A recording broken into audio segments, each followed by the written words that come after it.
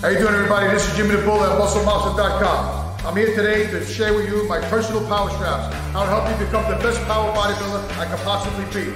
Training through injuries, gaining strength, and now I'm going to share with you how you can get the extra mile in the gym, pushing and pulling and getting through the exercises. These are the best power straps you'll ever use. Go to MuscleMonster.com to get the full demonstration.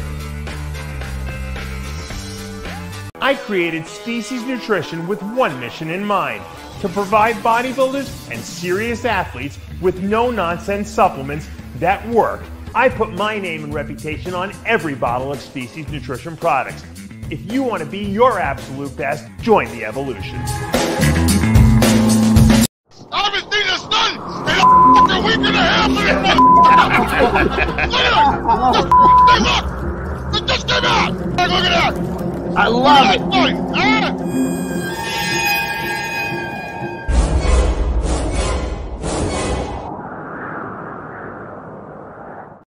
And we are back for another installment of After Hours. I'm Dave Palumbo with John Romano, and we're joined by the entire Whack Pack, who are trickling in little by little, as they always do. And guys, this week, finally, we have some masculine stuff going on this week. Guys are fighting in the street in New Orleans, you know. I love, don't you love to hear that? Like in the past, I would have said, oh, I don't want to hear about fighting, but I'm actually glad that some real men with testosterone are actually beating the shit out of each other again. Started with Armin in Texas with the fucking baseball. Well, he was ransacked, basically. You know, he was.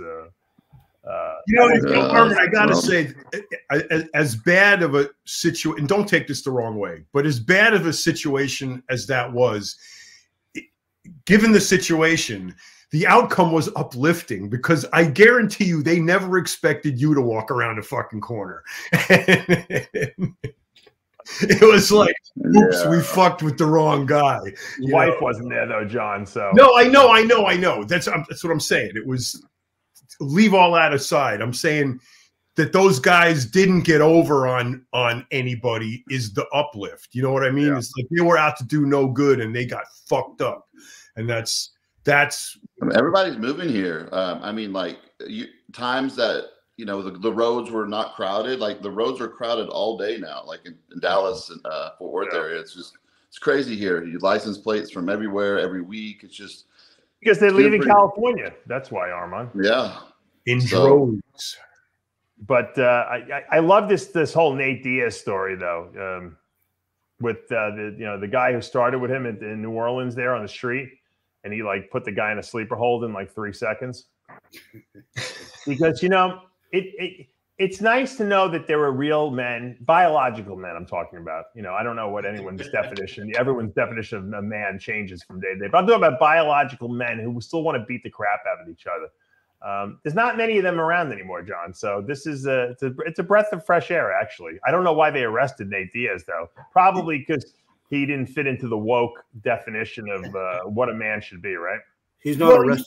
He's not arrested yet. They had a warrant out for him, but I think he's going to leave New Orleans and probably just never come back. I heard he's hiding out at Amin's house. Is that true? I mean, you know what's good about it? I mean, what's telling about it is Nate could have danced all over this guy if he wanted to. He put him out in a sleeper hold. Okay, he's probably drunk too. Yeah, well, that's the thing. You know, you learn in bouncing school 101 is you don't hit a drunk guy. So, you know, if you put him out, I mean, sleeper hold is the least violent, easiest way to neutralize the situation. If he wanted to fuck with the guy, he could have fucking broken every bone in his face.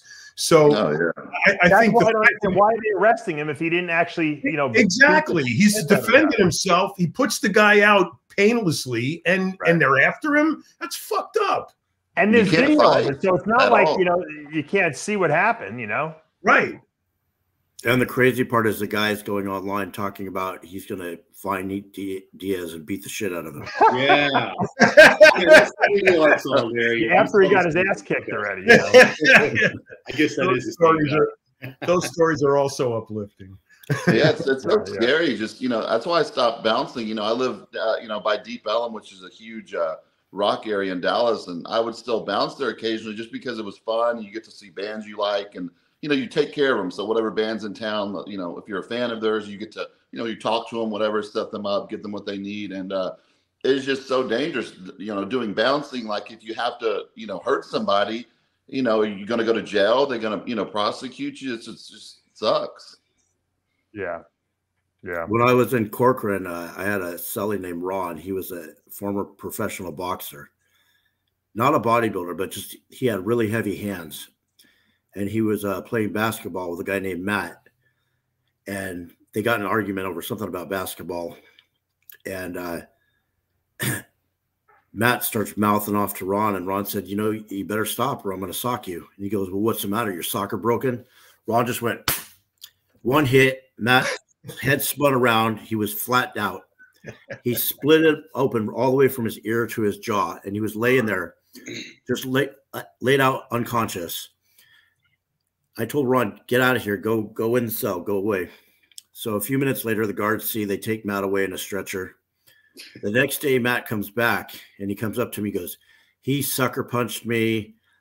I'm gonna kick his ass. I'm like, Matt, he told you he was going to hit you, and he hit you one time, and you went to sleep.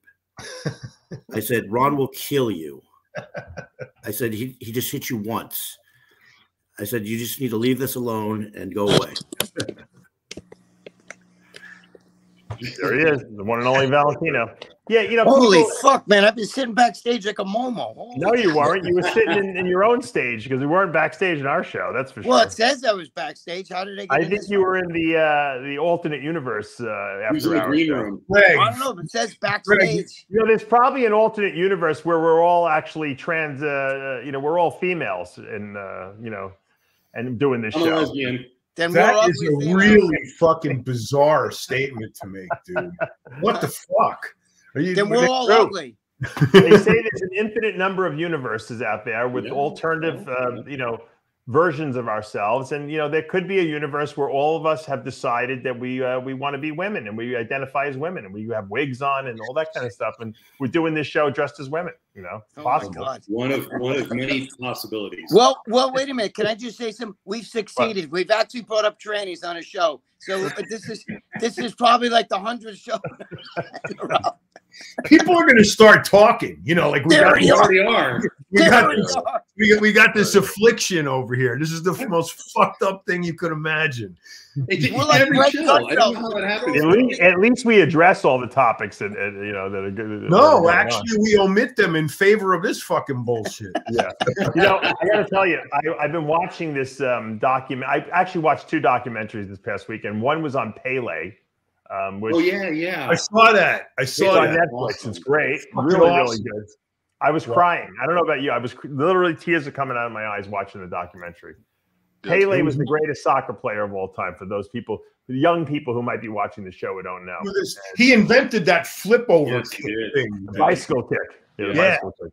First of all, he was the first $1 million athlete ever. Oh, you're right. You're 100% right. Right, yes. He was. In the mid-'70s, I remember him making $1 million, and people thinking, can you imagine athletes making $1 million? Now today, guys who sit on a bench, sign out of college, sign for like $6 million, and shit's crazy. Yeah, man, it was nuts. It was nuts. Remember that? That was like mid-'70s when he first. I remember that, thinking like, holy shit, this guy's making $1 million to play a sport. Now today, that's so common, it's not even funny. Then the tennis players started making money. Yeah. Hey, wait, you know what's funny? I always forget this. I don't know why, but my girlfriend's eye doctor is Renee Richards. Speaking of trannies, I forgot about that. I don't know why I've never fucking thought about that. We keep talking about trannies. I forgot all about that. Because speaking of tennis players, John just reminded me, Renee Richards is actually my girlfriend, my niece, my sister who passed away. But, all of them, they all go to Renee Richards, who's a doctor right here in the town I live in. That's the eye doctor here. And she's still fucking like 90 years old or whatever the hell she is, still being a doctor. There was another tranny that was tennis champion or transsexual or I forgot, changed her name from was a dude to a girl. I forgot the name, but this is Renee Richards, who was super famous. I got to show this play. This was way before that, way before, like Billie Jean King era. Yeah, that's Renee Richards. Yeah, I think he's right. I think he's Richard right. Raskin I got to show the Pele. No, it was Christina something. No, you're thinking of Christina Jorgensen, who was a movie star. Yes. Yeah, Christina. but that's like the 60s. Greg knows every famous like tranny. It's unbelievable. Every chick with a dick, he's got to. They don't have dicks. They got to cut off. No, she's my. We've been to the eye doctor a million times. It's not. They have Thanksgiving dinner with her. She stayed at his house. His mother made her meatballs. Yeah, that's right. Matter of fact, she came over when Lee Haney was there, and I think Lee Haney hooked up with her. Oh God! Don't say that, Dave. No, she hurt Lee Haney's eyes. Just kidding, Lee. That's like the total extreme opposite of possibility in the universe. When Sean Ray stayed there, Sean Ray hooked up. Dude, I love Lee Haney. Dude, I love Lee Haney, but when he was sleep there, his eyes would be open a little bit. Did I tell you about that? He didn't trust you. That's why you were white. You were staying with white folks. He was sleeping. Well, you can see the eyeball glistening when he would sleep. Yeah, like some people. He didn't trust the Valentinos. He had to keep one eye open when he slept. Yeah. My niece sleeps like that. Looks like a dead body sometimes. Like the eyes roll back in the head, and you're looking over. You're like, "What the fuck?" Some people's eyelids don't close all the way. That's why. Yeah. Did you have one of those? Did you have one of those little black Sambo lawn jockeys out front back in those days when Lee came over? Now we're really gonna get canceled. Oh, now we're done. Yeah. Right, Every Italian had one of those. It was the little jockey. You remember with the? I remember there's still a few of them around the neighborhood. You see them. You have one now, don't you? No. That's the only statues we don't have here. We found something Greg doesn't have. Hey, we had to get rid of those. Lawn jockey. I got to play the Pele video because I want this goal in the World Cup in 1970. Everybody remembers this. Yeah. Pele didn't want to play this didn't want to do the World Cup anymore, but the government, the dictatorship of Brazil at the time, they didn't give him a choice basically. So he did it, and just shot his stick. It was his greatest victory ever. But let me pull this video up here. Hold on, we got Mr. G here too. Hold on. I think more people know where they were when he made this shot than where they were when they. I don't think a lot of people were even alive who watch our show, but let's play it anyway. Incredible. Can you make it right. Anyone who's played soccer knows how hard that is to time something like that. He was the greatest of all time. He did that reverse kick. Remember the kick where he went the bicycle kick? Yeah, he was. So great. That's like getting punched in the face by Ali. That getting hit. Yeah. I'll tell you, it's just the timing necessary to do that is unbelievable. Unbelievable. He's the Babe Ruth of soccer, without a doubt. That's like all those headers causes. I played soccer almost pro, but they call it this herniated disc. Most soccer players have herniated disc in their neck from. Oh, really? I didn't even know that. Hanging the head. Yeah. Because you got to think about that pressure, that ball, how fast it's coming at you, and you got to hit that thing, and so that's where I got a couple of my hernia discs from before I even started weight training. I'm sure a lot of the guys are weight training now. So my son plays soccer. The ball came to him. I don't even because I play with him in the driveway. Throw the ball and I let him head the ball. My daughters think it's hysterically funny. So he's in the game and the ball comes and he hits it with his head. It was like a perfect header. I don't even know how he even knew what the hell he was doing because no kid would use his head. And he got a penalty because kids under the age of I don't even know what are not allowed to head the ball in the soccer. What? Wow. Can you believe it? They got a penalty against him because he used his head. I said, well, this is part of the game. Oh, well, we don't want the kids. Don't want the kids to what? Because they don't want them to play. No, they don't want the kids to get like brain damage or anything from the. No, they want you to have go to MMA and you get blasted the kid in the face 400 times with boxing gloves. That's okay. Why don't they just tip? They want you to unteach them that so you can teach it to them again later. They'll actually get more injured by doing that. I remember you're going into the game like on tiptoes. That's how you get hurt. Yeah, I think it's the whole idea of what these expectations are for parenting that you got to I don't know where it's coming from, man. It's like shelter, build a bubble to protect them at all costs, and we're churning out fucking pussies, man. Wimps. Yeah. Exactly. Bicycle kick. Hold on. That's the best part. We played rough stuff out on the street. Oh my God. Only Pele can do this is crazy. Look at the height. Yeah. Only Pele can do that. Oh my God. That's from the movie Victory with Sylvester Right, but he Stallone. actually did it. He did it in games too, though. Yeah. But that's from the movie Victory. I know. I've seen him do it. That fucking guy's amazing. Holy movie too, Victory. Remember that with Sylvester Stallone? Sylvester Stallone played the goalie. Yeah, I love that movie. Is that from the Olympics? Is that when they played the in the Olympics? Yeah, they played the Germans. They were in the Nazi POW camp. Do you even realize the degree of coordination you need to frickin' just connect with the ball when that move? Let alone a goal, John. You know, unbelievable. That is so unbelievable. If you play soccer, it's not that hard though. It's just kind of get used, just like any other sport. So it's just. When I played soccer, there wasn't. I didn't see anyone ever do a bicycle kick into for a goal. Wait, I'm going to try that. I want to try shit right now. George, you need to do it on a surfboard. You need to be riding a wave, and a guy will just come by on a jet ski, toss a ball, and you do the bicycle kick off the surfboard. I could do that. And maybe like a dolphin could throw it back to you. Or bounce it on his nose. I got a new bodybuilding division, surfing bodybuilding. You do moves while you surf. I do it all the time when I'm at the end of the wave. I'll go like this. I'll go like this. I'll go like this. When I claim the wave at the Ronaldo's playing for that Arab team now, that Saudi team, and they had to allow him to live with it because he's not legally married to his it's his girlfriend. It's not his wife, so they had to allow him to live with her in Saudi Arabia because he's playing for that Saudi team now, and they threw a big fit the other day because in the game, people were chanting Messi's name, and he grabbed his crotch, Ronaldo, as he was running off the field. And if somebody else did that in a soccer game, they would be, tortured. So, but no, of course, Ronaldo gets a pass, but they're still throwing a fuss about it. I mean, what's going on with? I noticed that the Saudis are spending a lot of money on sports. They have that golf division where a lot of the top golfers had gone over to the Saudi. They left the PGA Tour and they go into the Saudis because they're paying more money. So, the soccer division sucks. I mean, that it sucks, but I mean, it's just they have a lot of money they can pay.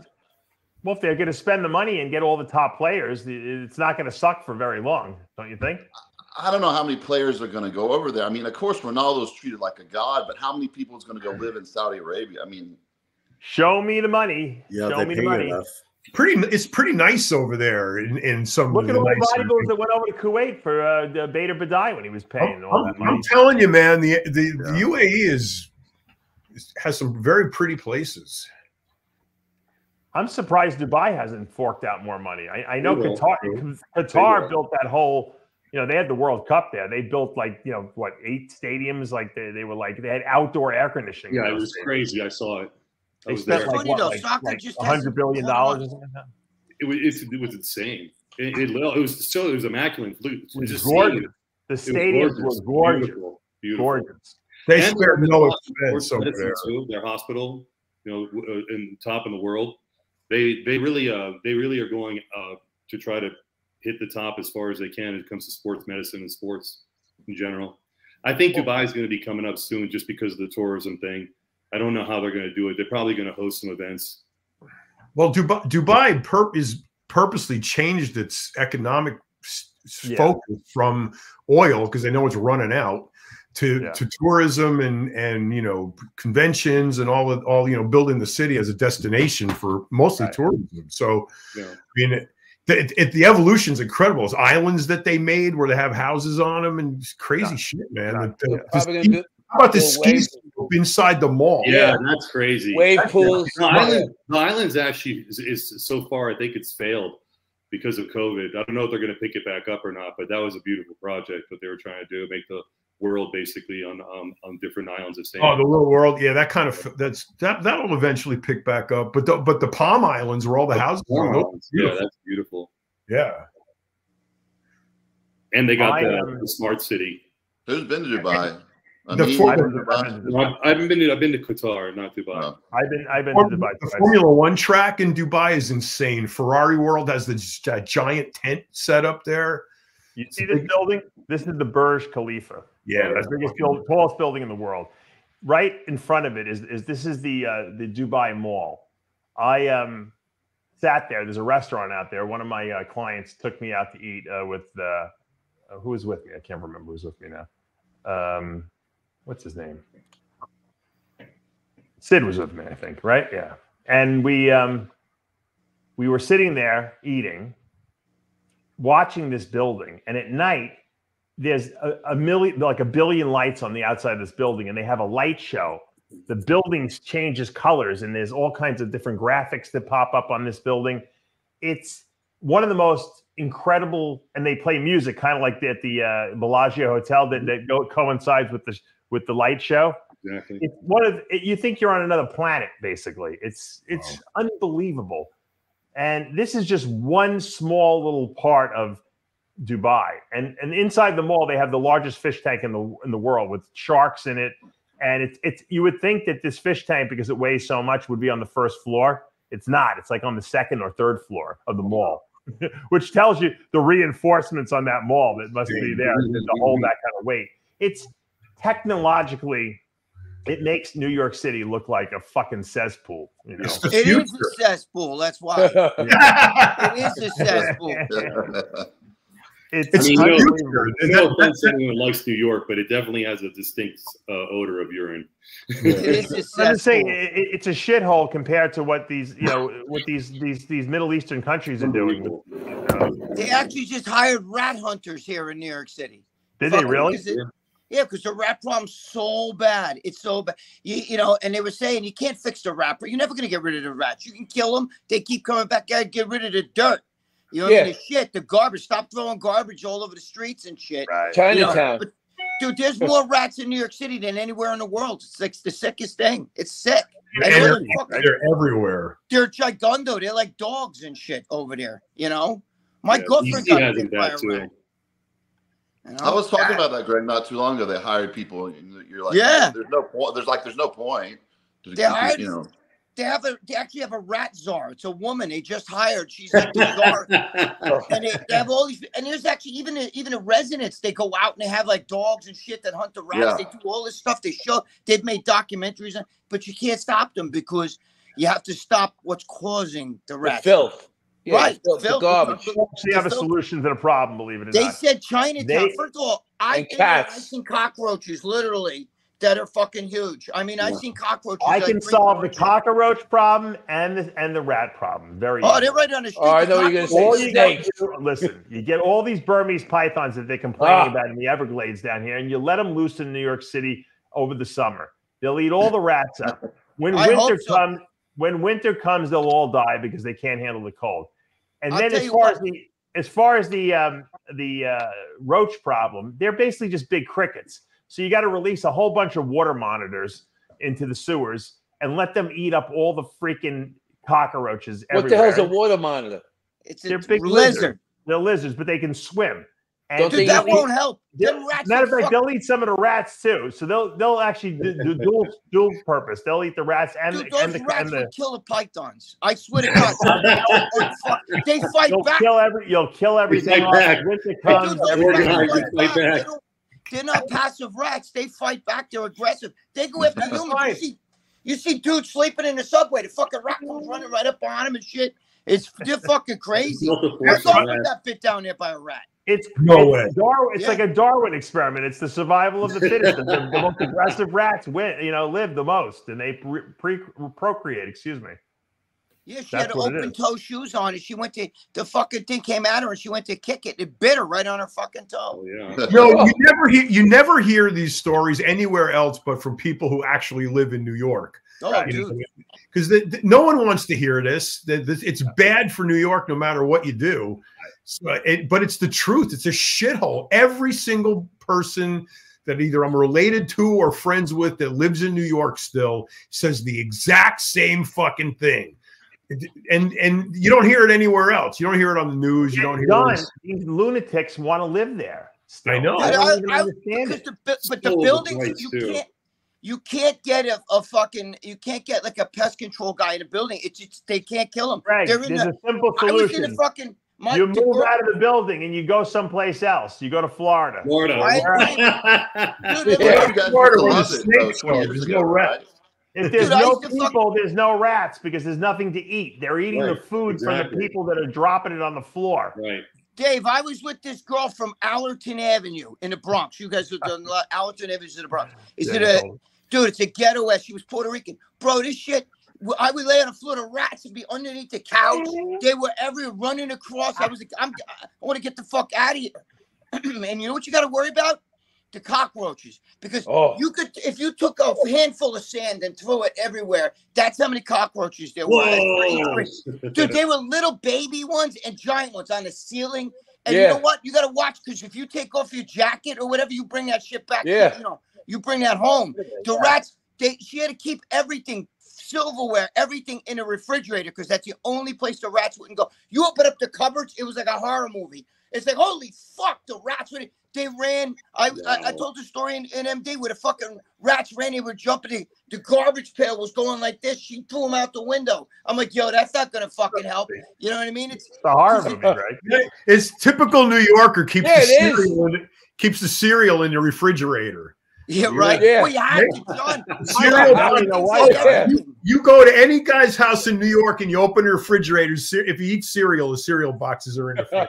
Because they'll get right in that thing. You got to keep it away from the rats and the cockroaches, bro. They're bad. All right, so let me ask you this question, Greg. Why do these people stay in these disgusting apartments that they probably pay too much money rent anyway, and they got cockroaches and rats? Why don't they just leave and go someplace else? Because they're used to it. Yeah, my girlfriend's whole family. How do you get used to that, Greg? My girlfriend's family, the whole fucking family, they live in Passaic, New Jersey, which is like, ghetto area and everything. And it's all fucking, you go to the house, I walk in the house, the cockroaches are where the front door is. Usually you got to wait to get in the kitchen or something. But why do people put up with that? They don't have that. They're used to it.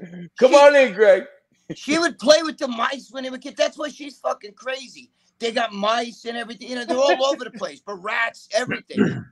They're used to it. They're just, to them, it's just like part of life. Cockroach. You can't do anything about it. You can't spray because they're in the walls. They're in the apartment next door. They come up the pipes. Yeah, you could flush it down the toilet. The thing will come right back up. They're insane. It's like living in India and you got to live with the king cobras. John, didn't they used to say that if there was a nuclear fucking war, like, we were bombed and that if the end of the earth came, the two things that would live were rats and cockroaches. Isn't that the truth? Am I dreaming that? But didn't they used to say that? You can't get rid of them. So yeah, they've lived from the dinosaur era. They've been around. Yeah. Dude, I seen videos of like islands that are desert islands out in the middle of the ocean. It's just a little tiny island, like Gilligan's fucking Island. And there's rats everywhere on those islands because the shipwrecks would happen. Those fuckers would live. They wouldn't drown. They'd swim and they'd make it all the way to shore. Now there's fucking rats on deserted islands. How is that possible? See, those rats you can eat because they're not eating garbage. They're eating I'll pass on eating a rat. I'd have to be pretty fucking desperate. If you had no other food source, you'd be eating them like they were filet mignon. Hey, you talk about it. They eat rats. They eat rats in China. They eat rats in Central America. South America eat guinea pigs. Yeah. In Costa Rica, they had this giant kind of rat animal that lived in a tree that they ate. It was amazing. It was really good. Really? Yeah. Wait a minute. I know the name of it. Fuck, wait a minute. It's of the guy that got eaten by bedbugs. What happened, Armand? Did you get this guy in jail? He got eaten alive by bedbugs. Oh yeah. Really? He complained about it. He's like, there's bedbugs all in my bed. I'm being eaten. And they kept ignoring him, and they ate him alive. Yep. Hey, is that true? Yes. Oh yeah. Look it up. It just happened. Yeah. It's true. Usually jail is very. Usually in jail, it's very clean and sterile. No, bro. In the county jail in New York, in Westchester, Valhalla, the county jail, guys would get fucking cockroaches in their ears. Yep. You know what I mean? In the jail section, not the new jail where I was. In the old jail section, fucking guys that's known for cockroaches in the ear. And there's a huge difference between state and federal jail facilities. Yeah, dude, it was bad. Shit. Yeah, this is just like a jail, I think like a county jail. County jail is fucking filthy. Yeah, when I was in LA yeah. County Jail in the 80s, they had we called them free willies. The mice would run around the floor, and I'd stay up at night and I'd catch them in a bucket. And I had at the end of the night, I had like 10 of these mice jumping around in a bucket. Wow. Really? Holy shit! Just dump it in the toilet, flush it, because over there, forget it. So what they Yeah, call the they're- glass house, the glass tower, the glass house, something like that. This was the main jail.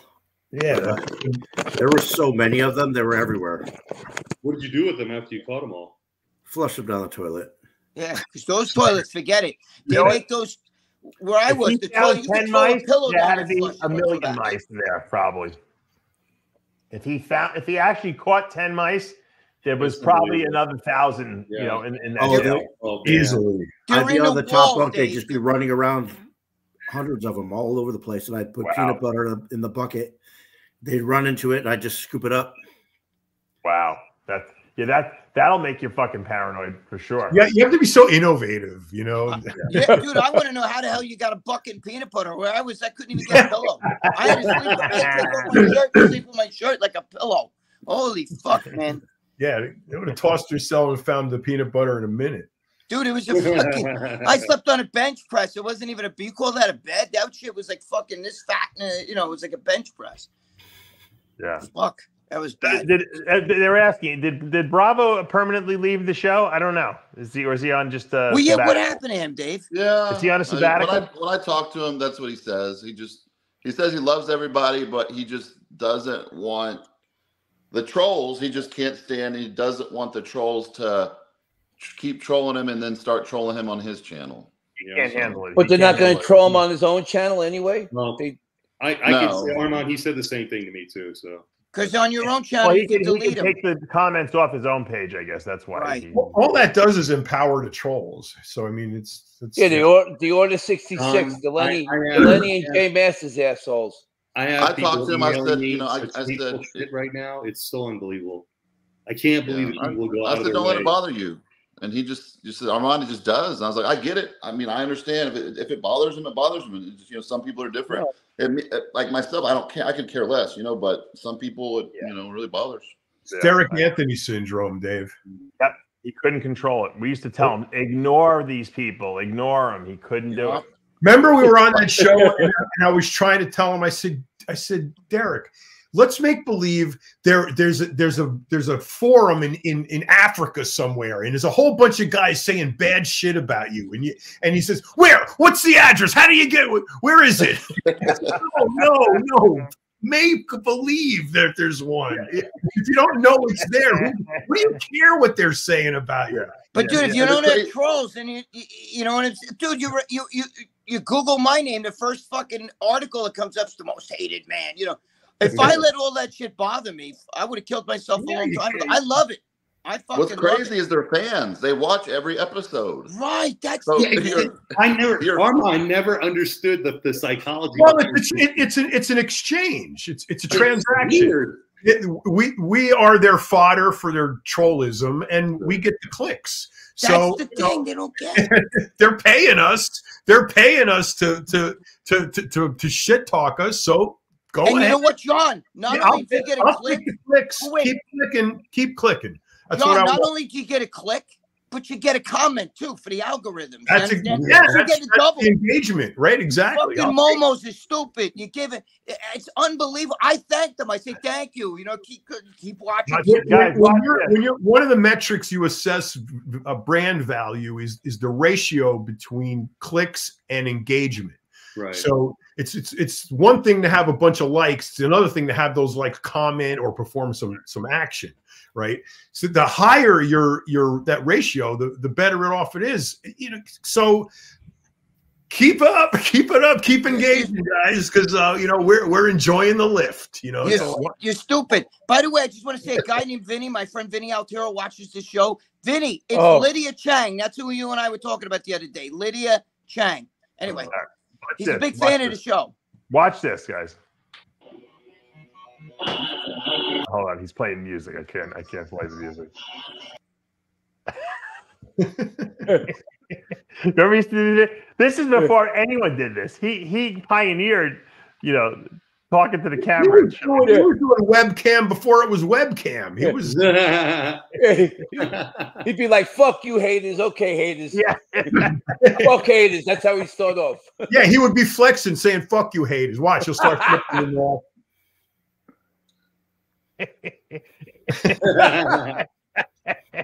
I miss Derek, man. I do. Oh. Fuck the guy I wasn't close with him like y'all because Look at the synthol lived in up there. his bicep. Wait, that's not synthol. On the Yeah, board, he loved it. it He is. loved it. Yeah, we had he used to bug me all the time because y'all were all friends with him. I didn't know him that well. We met at Expo one time and we hit it off. And he was like, "Dude, what? How do you put in your shoulders so you can't tell?" I was like, "I don't put anything in my shoulders." He goes, "Bro, you're lying. Like, how do you do it in your shoulders?" And he messaged me on Facebook for the next year and kept asking me. I was like, "Derek, I do not put anything in my shoulders." I said, "It looks like your shoulders when you put a bunch of shit in there. That's what it looks like." Remember his obsession with Kim Kardashian's ass, whether there was anything in there or not. He was like, "Oh, yeah." He Dude, was she's got an MRI, and he was like obsessed with it. It was Derek. Hey, I miss talking to him about the Yankees. Hold on. Oh man, You guys are gonna love this one. Hold on. Here, he would talk to him about the Yankees all the time, bitch, all the time. Bro, you see that game last night? Huge Yankee fan. For 10 years have bashed me, put me down, ripped me apart, saying every cruel thing imaginable, the most disgusting things, putting me down, putting my family down, my mother, my grandfather. Do you understand? You guys don't get to me, okay? My point is, I put myself out there. Do you? Your avatar picture is a picture of a monkey or a funny-looking picture. You don't even have the balls or the audacity to post your real pictures and go against me and compare builds and stuff. But right away, you jump on the bandwagon and you just destroy me and put me down. I'm successful. I have a huge following. I have a website, DerekAnthony.com. I have a successful radio show. And all you losers that say that it sucks, how do you know it sucks? Because, you must be listening to it. Sugar Tits, Vince Goodrum, GH15. You guys are a bunch of low life. If I ever saw any of you in person, I'd kick your ass. But you're like a quarter of the size of me, living in your mommy's basement. That's why you could put down real bodybuilders, guys that work out, put in time in the gym, have a career, are successful, but you guys have no lives and you're just a bunch of cowards and a bunch of jerk-offs. So all the clowns that get big, you think you get to me, you don't. Because I use that shit in the gym to get bigger and better. And all the guys that you put down, all the pros and people like me who try to, make a living doing, radio shows and this and that. I'm sticking up for all those guys. They don't want to come on here and give you the time of day, but I'm going to give you the time of the day because I've made my living and my career off the internet. I have a successful living. And you guys are just a bunch of jealous punks with no lives, living in your mommy's basement, destroying, people who actually do well in life. So this is to all the get biggers. You don't like me? Fuck you. Keep hating because I ain't going anywhere. I'm only 30, even though you say I'm 55. I'm not going to die of AIDS. My build is superior and better than all your little rinky-dink, skinny, fucking fat, disgusting builds. You call me gay. Big whoop. I danced at a fucking gay bar 11 years ago. You guys wish you had a build that you could show off to anybody, a gay man, a straight man, a fat man, a skinny man, a girl, anything, okay? I used to be a dancer for 7 years, dancing for women every weekend, getting girls left and right. I'm straight. I'm gay friendly. I support the gay crowd. I have nothing against gay people. Maybe you're closet. You guys are closet gay, and you want to get on top of me. But you know what? I like women. I don't give a shit what the hell you think. It is what it is. So to all the get biggers over at getbig.com, you guys are a bunch of fucking pussies, cowards. Anytime, any place, come right up to me, Long Island, New York, and say something to my face, and I'll be glad to throw down. Peace. Can we end our show with him like that? Fuck Derek always started out very calm, and then he as his blood pressure went up, he got more and more angry. But that's a mild one. We didn't get any veins, no arteries, no red face. We didn't get. Normally, you get a lot of, he goes. That was calm. That was a very. That was a calm version. Dude, you know what's crazy funny? at the Olympia. Remember the Olympia when he went crazy on Vince? Yeah, I kept those was bad. from fighting. Yeah, that was bad though. I didn't He like saved Vince's life. He still denies it. We had him on the show. He still won't admit. Listen, you know what's funny, Dave? Do you want to hear a little funny thing about Derek? He actually used to ask me all the time, bro, can I write a segment of your column like in a Rambling Freak? He wanted me to have like Derek's section. And I was like, dude, I can't do that. I can't. Steve Bleckman would have, first of all, freaked out. Second of all, I write my own column. I don't need somebody else. You know what I mean? But he used to ask me to, come on. I get video of him telling Robbie direct, come on, Robbie. You know, because I was telling him, I can't. No, because Greg, what happened was he got mad at John and I because we told him he couldn't do because we gave him his own show, and then he became too demanding with what he thought he had to have his own producer, his own director, his own video editor. He wanted us to provide him, like he thought he was Howard Stern or something like that. And so we like you can't start. And then he was threatening the guy who was doing the show. He's going to shoot him in the foot and everything like that. And I'm like, Derek, we can't do this. So we had to fire him basically. But dude, can you imagine him the audacity of asking me? Can I? Well, because that's when he was desperate. He wanted to get so he was getting like. Dude, I'm the one that hooked he him had up his with own radio show, but I'm the one that got him that gig. He got the car wash. I was just going to say that the car wash commercial. He had a car wash sponsorship. He had a pizza place sponsoring him. The pizza place. Yeah, I remember that. Dude, after he had the fight with you. He's the one who came to me. I told him, go to Blog Talk Radio. I'm the one who gave him all that. Oh, you did? Start Okay. that shit. You know, his show started out, it was horrendous. And it was actually got pretty good at the end. I would listen to it because Derek was so funny. He was like a parody of himself. And he would tell people off. And, you know, his rants were the original rant. No one ranted on YouTube. It was, first of all, you couldn't even monetize the video. So he just went on there because he needed a place to vent. No one else did that stuff.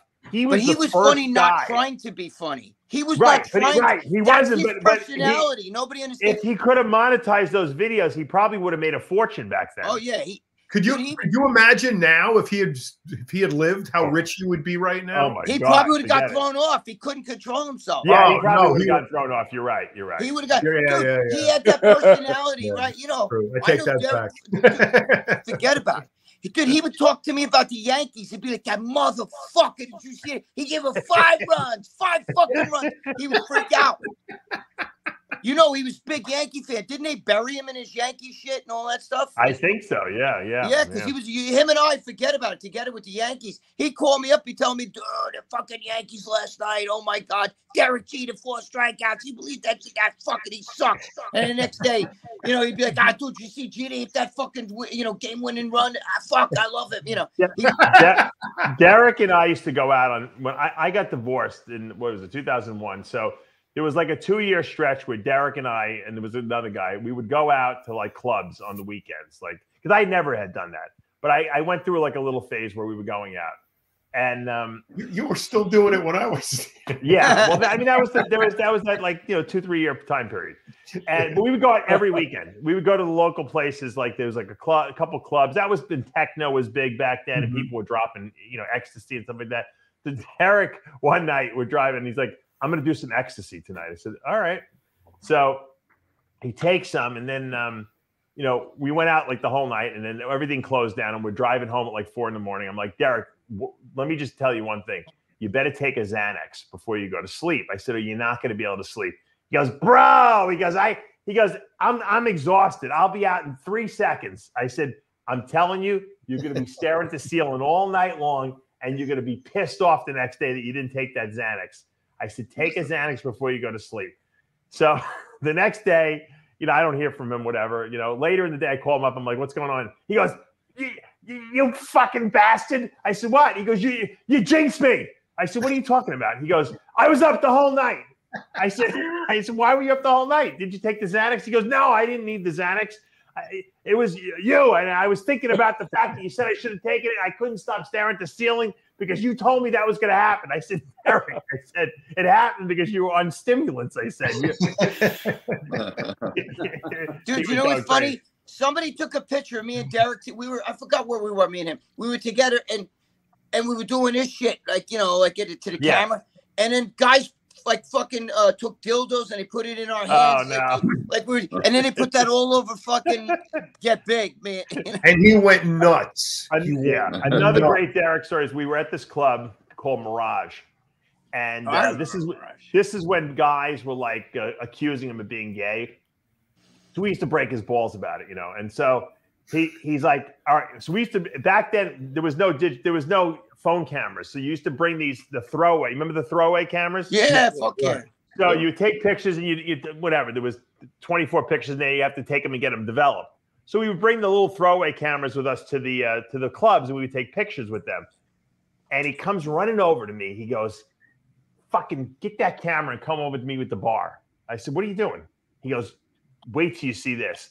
So he comes over to the bar I go over to the bar with him, and there's a really attractive woman sitting there, like really, really hot girl.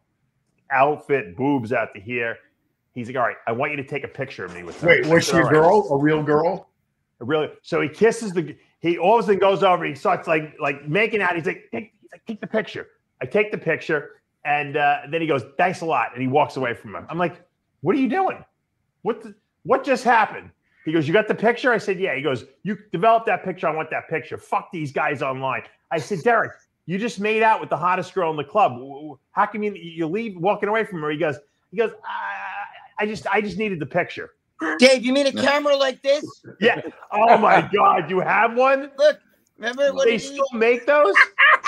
Look at that little box camera. Hey, Greg, is that empty or is there pictures? No, there's still pictures on it. You should get them developed from 2000 in there, probably 20 years ago. Dude, let me tell you something. Remember when he was marrying that really hot girl? He sent me all this shit and pictures of him and her together. That was a disaster. Put it in a magazine and all this shit. So I did. I put it in a magazine. That was a disaster. The ring. The ring. Yeah, the ring. And he calls me up and he goes to me, bro, forget that picture. Get it out of there. We're not getting married no more. I'm like, it's too late. I already handed it in. So it was in the magazine. Him with that ring scandal too. Yeah. I remember all that. She stole the ring. She wouldn't give him the ring back. Right. But she was hot, bro. Not for nothing. She was hot. We had to get Rick Collins involved. Remember? I think he was paying her or something like that to like marry. No, she was hot. He was all in love with her. He's like, bro, this is the one. I met the one. But she was like from like Nashville or something like that. Oh yeah. Remember, she was from like. Why did they break up? I don't remember. I forgot. But you're right. The ring. She wouldn't give him the ring back. He was freaking out. I had put it. He begged me, please put it. So I put the thing in there, and he wrote like his whole profession of love for this girl, and how she's the greatest thing. And then he knew he was crazy. That's why. You know. But then he told me, take it out, please take it. I told him I can't. It's already at the printer. I handed it in already. He really, really wanted a good relationship and to get married, and you know he wanted that so bad. You know. Well, you know who his girl was? My girl, Rosetta. That's my girl, man. I love her. She's very good friends with me and my girlfriend. You know, her and Alessandro Savi. We all love Rosetta, but he probably drove her crazy too. I'm sure. Oh yeah. She was devastated over when he passed away. Boy, she was really. Yeah. Well, they were close. She's a good girl. Even though they weren't dating, they were still close. Yeah. Oh yeah, man. She's a good dude. She was really close with Bob Bonham too. You know. Yeah. Oh, I didn't know that. Yeah. Oh, absolutely. She was very close. Her and Bob were really good friends. Yeah. Very close. All right. I wanted to ask you guys a question because I was talking the other day with some of my friends about some of the craziest places I've trained and how bodybuilders for some reason love to train like really late at night. I know Greg still trains late at night. I do. I trained last night till 2:15 in the morning. Greg called me up when I was in the hospital, and he's like, "You want to see how I was doing?" He's like, I'm just checking. It was 8 in the morning. He's like, I'm just checking on you. I wanted to see how you're doing. I said, oh, great. That's really nice. He goes, yeah, I haven't slept yet. I got to go. I got to go to sleep. I'm like, you haven't slept. It's 8 in the morning. Yeah. What the hell were you doing all night? I'm up at 8? I can't. What do you do? I'm lit. Well, no, me and my girlfriend were probably out doing shit, like junking and shit. Like Junking at like what, 4 a.m? Yeah, 5 we in the get. morning? Yeah, well, because people throw shit out. Look, we got like shit. See, like The early bird gets the worm. See, like a statue and shit. Very cool. See, I have that same these one. things. We rebuild them and sell them. See. Wow. Makes a lot of money. Very creative. You guys are very creative because. Dude, I got a whole. Dude, I create those statues. Dude, look, I got my whole art kit right here. See? Do you paint them or does she paint them? Nothing. You paint them or she paints them? No, I do all that. Like, I don't just repaint them. I fix them. I'll make this fucking thing. I'll make one of these. Really? Yeah, I got the clay. I do all that shit. I make the mold. I didn't know you were that. I didn't know you were that. Lawn jockey then. And today, though, you get in trouble with that lawn jockey. It's all I need, fungal. I've seen ones that are white now, you know, the lawn jockey. You know, I don't even know where that came from, but all of a sudden, you look any neighborhood on Long Island, you drive around, you see these right. with the red jacket, right? And the red jacket and the white pants and the black face all over the place. And the little hat. Don't they have the gnomes too? Them too, but they came later. They came later. The lawn jockey was by the mailbox or what, right? And the strangest fucking thing. He holding the light like this. Yeah, that lantern on Smith it. wants you to make him. Greg, Dave Smith wants you to make him a statue of Sammy Davis Jr. Can you do it? Tap dancing. I could do it if I had to. You should do it. I think you should take. I think you should take requests, Greg, and maybe you can make some real money. Right here. We do all that. People think you should do Ronnie Coleman. Why don't you make a Ronnie Coleman statue? I should, right? I should make a. Ronnie would probably pay you for it. I guarantee you'd give me your money for it if it came out good. Oh, I could make it look real. Believe me. Do it. I'd like to just see it just for the hell of it. We do all that shit over here, man. You have no idea. I want to see you take a piece of clay and mold it into Ronnie Coleman and paint it and everything like that and display it on the show. How about that? Can you do that for us? I got to do it for real though. Like I would do a big. Well, I don't want you to do it for fake. I want you to do it for real. Yeah. No, I meant like a big. No, life size. He means life size. Oh, not enough clay. Life you can put it on your front lawn right there. Like a fucking statue of David. Like 11 people away. Burglars. A jacked lawn jockey, John. There you go. There you go. Yeah. Did you all see Ronnie's finally moving out and he put his house up for sale? I saw that. Why is it? Yeah, Ronnie said he needs a bigger house now because his kids are getting bigger. Yeah, so I've been to his house before and trained over there. The part of Arlington that's in, it's kind of getting a little run down. So it's time for him to move. I don't know why he didn't move a long time. And he goes, because that part of Arlington, it's not bad. It's not far from the Metroplex at all. It's just, it's not like it was, 15, 20 years ago. Like, that part of Arlington used to be really nice, and so it's a little run down now. So I think he likes to be close to the gym, is what he likes, right? Dave, did you ever hear his mom, like before his mom passed, he liked being there right up the street. Yeah, she cooked all his meals. Yeah, and then that home gym he had, and he's selling it with the gym in there, so it's selling for like almost $500,000. So. I have to imagine that he's been there for like almost 30 years, right? Dude, did you ever hear the story of Sean Ray when Sean Ray went to his house? He went to his house to I forgot why the fuck he went there, and it was all these like gangbangers sitting in his house, and he's sitting there and he's like, and he calls up Ronnie, and he goes, Ronnie, there's all these like fucking guys in this house. What's going on over here? And Ronnie goes, what's their names? And he goes to the one guy, dude, what's your name? And the guy said his name, and he tells Ronnie his name is whatever, because he thought they were breaking in the house. They were all like, he said they were all like hood rats and shit. And then Ronnie goes, oh yeah, they're all right. Let him sit there, fine. Just let him stay there. And then the one dude turns and goes, wait, dude, you're Sean Ray, aren't you? And Sean Ray's like, yeah. And he was like freaking out because these guys look like they were gonna rob the house, but then Ronnie knew it. He's like, yeah, let him stay, just let him hang out. But a lawn jockey's bad. The lawn jockey. I think that what happens after a while is Ronnie was convinced he was going to live in that house the rest of his life because he even said it in the little post he put up there. But you know what happens? The wife wants a bigger house. He's got a lot of kids, Ronnie. And as the kids get bigger, they need more. They want more room. They want to separate corner of the house. You know, Ronnie obviously makes decent money. He can afford to get a more expensive house. So I guess he figures that, you know, he'll move on up to a bigger place. But you know, I'm sure if it was left to Ronnie, he would just stay in that house. I know it. But it's all in your comfort zone. That's what it is. He's comfortable there. That's his comfort But you know what? This is a very important lesson for you, Greg. If Ronnie Coleman can move out of the house he's been in for 27 years, you could leave your house that you've been in for your whole life, basically. Well, I didn't live here. You know, I got the house back, but I didn't live here for a long time. The otherwise absent Jimmy the Bull could also take. Yeah, take a page out of that playbook. Yeah, for sure. Anyway, my original question was, I want to go around the horn and ask you guys, number one, the craziest time you've ever trained, like, you know, how late at night or in the morning, whatever, and the craziest gym you trained at that you can remember, that you could, you know, bring back to your memory. Like, what was the craziest experience you had training and what time? Let's start with Larry.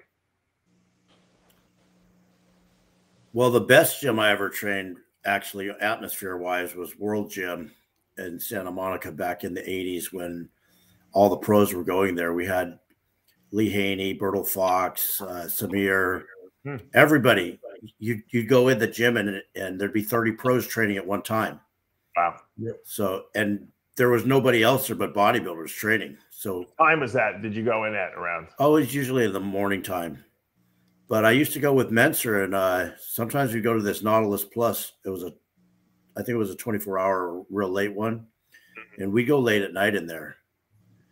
Bodybuilders love to train late, and I attribute that because I think, you know, you feel good after you've had like 5 or 6 meals in you. That's exactly why I do it. Right? Exactly. That's why a whole day's worth of food. A whole day's worth of food. You're wide awake because you've been up all day. Like a whole. That's exactly why I do it. Exactly. Yeah. I can't train in the morning. No way. I always get good sessions at night, but then I can't sleep afterwards. Yeah, you're just too jacked up. Yeah, from the training. Yeah, that's true. I mean, what was your best place you trained at? Ironworks Gym. When I was in high school, as a junior and senior. When I competed, I would go. They gave me the keys to the gym so I could get there before school started. Wow, and that's dedication. Yeah, I would train. I had all my food packed. I would eat my food. So I would sit in the back of class so I could eat my food in class because you know food smells and stuff. But yeah, I won, so it was worth it. I always thought the training in the morning, because especially when you're in school. You got to get it out of the way because the things come up, and then you just, you know, you're gonna if you want to prioritize your win, do it first thing in the morning. Then you eat all day to recover. So I always found if I had any energy left in the evening, I would do cardio. John, the coolest place, most interesting place I ever trained was this place in Havana, Cuba. I was there with my buddy Scott, and we were looking for this gym. We were like asking all these people, you know, where the gym is, and we're getting these, you know, you got to walk down this alley, and then the alley there's a building that fell down, and there's some rubble path we got to pick through, and that path through the rubble leads to like this bombed out open window, and you got to cement, and you got to crawl through this big open window, and when you get down, you're like in the gym. And the weights are like a broomstick with a paint can on either side filled with you know, and none of the plates match, none of the dumbbells match. You know, it was just pieces of the most like ingenious mechanical pulley systems, you know, thought up with junk that they found. You know, it was incredible. And there's these jack dudes walking around in there. So that was kind of interesting. It was no roof. It was open air. No roof. Everything was rusty. So you got filthy dirty. That's right. Remember that when I first said hardcore is dirty, when I put that in my sig? That's where that comes from. Okay. You train in that gym and you're fucking filthy. That's like Metroflex. And it was like, and back after, and then I went to subsequently to Metroflex, same fucking thing happened. You get filthy training there. So tennis shoe. Hardcore is dirty. And anyway, That's where that came from. The late night stuff, when I had my gym in Guadalajara, I had a condo above the gym, so I had 24-hour access. So a couple times I had this guy I used to train with every now and then would come in from Mexico City. We would train, close the gym at 11, and then we'd leave the lights on, and he and I would train like till 1 in the morning with. I love that. Yeah, we're all by ourselves, the music cranking, and with the pool going downstairs too. That was like lap of luxury. So yeah, that was the best. Yeah, great workouts at late at night. Most people love the late night workouts. Mr. G, what about you? Jack Delane when they would turn into Bally's. I had the key right around the corner from my house. We would train like from like 12 to like 2 in the morning. We did that. Me and my brother. And then you'd go to the diner afterwards, right? And have a fucking huge meal too, right? Yeah. That's what we used to do. That's when we started the one-on-one program there, I remember. And then my friend was the vice president there, and then they switched the vice president. We got this new guy came in. And then one day we're there in the middle of the night, and the new people walk in. And they're like, "What are you doing here?" I go, "What do you mean what I'm doing?" Because I had all my friends and everybody there was training. Yeah. Oh my God. Yeah. Then they wanted to get rid of us, because we started the one-on-one program with Jack Delane, but they couldn't. No one wanted to tell us that we were fired. No, they were afraid of you guys. Yeah. That's funny. Greg, what about you? Oh God. Well, there's 4 gyms. If you want to get technical. All right. First of all, the White Plains YMCA, Animal House, absolute fucking Animal House. Almost like the place John talked about in Havana. They had no air conditioning, no fucking nothing. They had a little window that would lead upstairs. The air would come through this like little fucking thing up there. And I'm telling you, it was brutal. We had Charlie Arms walking around, and there would be fucking fist fights in there and insane shit. And then my gym in Peekskill Fitness Center. Now, I had 3 gyms in my lifetime, but the very first one, that's where Lee Haney, Laura Cravell, Ron Love, Jackie Paisley, Vince Taylor, Lee Labrada, all of them were there. Dean Caputo, John DeFendis. We had all those guys coming in and out of there, and it was a madhouse. And it was like shootouts in front of my gym. There was a whore murdered in our parking lot. It was in Peekskill, New York, and it was very bad. And then you have World's Gym was good, like Larry said, but the thing I loved World's Gym better because they didn't play music. All right. Yep. I liked that, but it wasn't an Animal House. What was an Animal House was fucking Gold's Gym in Venice, which was insane too. You know what I mean? That's where you had maniacs and fucking Barbarian Brothers puking on the floor and fucking there was insane shit there too. Mike Matarazzo fucking beat up 2 guys in an alleyway. And when I was there, the cops came in looking for him. He beat up 2 fucking guys and left them in a fucking, one in a dumpster and one on a fucking laying on the ground in the alley along Gold's Gym in there. And this was like that was much later. That was maybe 91, 92. But that place was an Animal House too. But my gym and fucking you already know a lot of guys that trained at the White Plains YMCA. I mean, it was a madhouse there. It was. And the same thing like John said, the bars were fucking bent and shit. You know what I mean? It was bad. And the sweat, everything was rusted from people dripping sweat. And the breath never left the fucking room. You walk in there, it's like, whoa, holy fucking high karate breath in here, because that shit's kicking. You know what I mean? So people didn't care. They went there. It was the only game in town. That's why. Oh yeah, that's because you're talking about. Listen, guys, I'm talking. That was like 1975, 1976. There were no gyms. Yeah, there was no gyms around. So I used to go there. Mike Torsha, we all, wow. It was a fucking madhouse there, though. Madhouse. That's big power lifters. Everybody was there. Bill Terry. All those guys used to train it every fucking day. It was a madhouse. That's why we got to, me and my boy Vinny Altero. Hey, Vinny, what's going on? And we always talk about this. You got to get Charlie Arms on one time because he can tell you stories. Forget about it. I just talked to him the other day. Did you know Bill Day? Yeah, did I know Bill Day?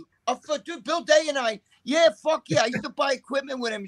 Dude, he used to squat with 600 pounds on his back and put his hands on his legs like this and just squat. Never holding the bar. He would have full conversations with himself. Billy, let's go over here. Let's try maybe some V-bar press. And you're looking around and you're like, who the fuck is he talking to? And he's have full conversations with himself.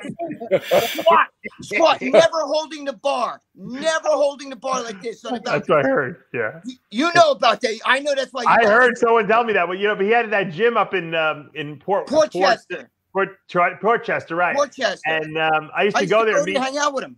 Yeah, I used to go there at like 2 a.m. and hang out with them there. Dude, he'd go to the back room. He had stacks of mirrors. I'm like, what are you doing with all the mirrors? He goes, I think I'm going to sell them. He was a very good businessman. He would stockpile shit. He had all kinds of crazy Dude, stuff I in the used gym. to buy some of this shit from him because I'd be like, give me that fucking noodles machine. He had like kids' toys in there and stuff like that. He would buy anything. He had it was like a flea market in there, right? Yeah, but you know what, Dave? These guys today, they don't notice. Those guys had personality. It's a Bill Day was a very good bodybuilder, you guys. I didn't know that. I didn't know that about him. I only knew him as the gym owner. Yeah. Yeah, no, because you knew him later on. He was a 70s bodybuilder. You know what I mean? And he was I knew very, him in the 80s, very good bodybuilder. Yeah. And he'd always he'd say something and he'd sniff it. He'd go, I'm gonna tell you something, Dave. You know what I'm saying? You ever notice guys that they breathe? Donald Trump does that a little bit. Sometimes you hear Donald Trump say, and Joe Biden, they do that sniff after they talk. Bill Day was a character, though. Imagine squatting 600 fucking pounds. Yeah, that's crazy. With your hands on your legs like this, and he would go all the way up, all the way down, never touching the bar, and the bar never came off him. Greg, did you ever see Charlie Aarons and Steve Marjanian training together? I seen Marjanian, yeah. You ever see the two of them training together? No, I don't remember. It was so long ago. I don't remember who Marjanian trained with. They trained for a while. They trained together. They were like insane. The two made the Barbarian brothers look like little boys. I mean, yeah. Did you ever hear the stories about them? Some of the notorious things. Marjanian was a madman. I know that. There's a picture of him on a cover of a bodybuilding magazine, standing like this, and there's a girl standing. On his arm. Yeah. She's legit standing on his arm, like that. Yeah, I remember that. Holy shit, I do remember that. Dude, you know who else was crazy? Dean Tornabene. So I trained with him for 2 years. He crippled me. I still have back pain because of him. He was like 5'3". He'd walk around there fucking with a scroll. He'd be like, he was fucking great. I'd sit there. I'd go to World's Gym in the morning, and then I'd go to Gold's Gym later on. And some of the same guys, like Samir and all those guys, Lou Ferrigno. Dude, the craziest transformation I ever saw was in Lou Ferrigno. I think it was 82 or 83 when he did that Sinbad movie. When did he do that Sinbad movie? I forgot when it was. But look at his shorts. Listen, I saw Ferrigno. Yes or no? It was like either April of 82 or 83 when I left there. And then I saw him at the Night of Champions, which was June. When I left there, he looked like he was a fucking 210. When I saw him at Night of Champions, he was like 300 fucking pounds, shredded, built. Remember when he took off his shirt? He was doing the movie Sinbad, and he got up there at the Night of Champions. They asked him to make a speech, and he ripped his shirt off, and he was doing a double bicep, and the crowd was going crazy. That's because he trained to do Sinbad. I saw him 3-4 months before that, and he had no build at all. Looked like a basketball player. Wow. And then when I see him at the night, I was like, what the fuck? He put on like 75 pounds of muscle. He was a hyper responder, yeah. Oh absolutely. My God, I never saw it. That's the most amazing transformation. You're talking about 3-4 months, maybe the most. It was April, I think, when I left there. I don't remember if it was 82 or 83. I can't even fucking remember. And then it was that June, that Night of the Champions. So how many months is that? And he was like a beanpole in the gym. I was right next to him on a fucking lap machine. Back then he didn't know. I was just young guy. But I mean, like, he was fucking skinny as a rail, and then all of a sudden I'm like, holy fuck, I could not believe when he got up there on stage at the Night of Champions. Everybody kept chanting, take it off, take it. And he ripped his fucking shirt off, and he did a double bicep, and Wayne DeMille almost fainted. It was great. He's gone up and down like that a couple of times. Oh, yeah. You'd see him in the gym, you'd be like, look at Lou Ferrigno. What's he playing, basketball? Like, what is that shit? And then all of a sudden you'll gain 70 pounds. Oh my God! That was when he came back. What was it, 94 for the first? Dude, that was the most impressive sight ever in the history of the sport when he walked on stage at 318 pounds. Now, wait a minute. Let me ask you a question, John. Was that, I forgot, when he competed, did he had I knew he had got the calf implants. Did they make him take it out before that show or after that show? Do you remember? I don't remember that at all. Yeah, No. he had to have them. He took them out because for competing. Fuck, I don't remember what. Dave, you don't remember that? I thought no one said anything about it. I thought they just kind of brushed it under the carpet. Yeah, that's what I thought. They no, just but he had that. I thought he had them taken out after that, though, or before that. I can't remember if it was before or after that. I don't know. It's an interesting question. I never asked him. Yeah, I don't think he ever had him taken out, Greg. To be honest, really, with you. so it's still there. I think. I mean, I don't know if he still has them to this day, but I mean, you know, who did his calf implants? Does anyone know? I don't know. I hope it wasn't Nadler. My friend got him from Nadler, and they dropped down to his ankles. He could move his calf up and down like this. That picture right there. Yeah, look at that. Yep. That was a sick picture. Yeah. That was fucking nuts, man. Dude, I was rooting for him back then. What is he, 6'2"? How tall is Louis? No, he's like 6'5". 6'5". Yeah, I mean, I mean, to be that tall and that dense is so rare, man. And he was like 40 years old. He looks like he's 30 here. Yeah, exactly. He's what, 41 or 42 there. Yeah, it's crazy. It's probably the best he ever looked. It was. Yep. It was good. And they had to go to the fucking mountaintop in Switzerland to go find Robbie Robinson to come down and beat him. You know, it was like it was such a conspiracy. How did Robbie beat him? I think they were mad because Lou went to the WBF originally. Yeah, I mean, you know, it was kind of sad because Louis was finally going to get his turn, you know, even though it was Masters, you know, you went through the whole thing with Arnold, you know, and the whole thing. And it was like, yeah, finally Louis going to get his Olympia, you know, and it was like, that was me, a really nice thing. And then they literally had to send Chief Inspector Clouseau out to find freaking Robbie Robinson. He was literally. And Robbie didn't even deserve to beat him. I don't think Robbie looked better than him. No way. But they carried him down from a freaking mountaintop.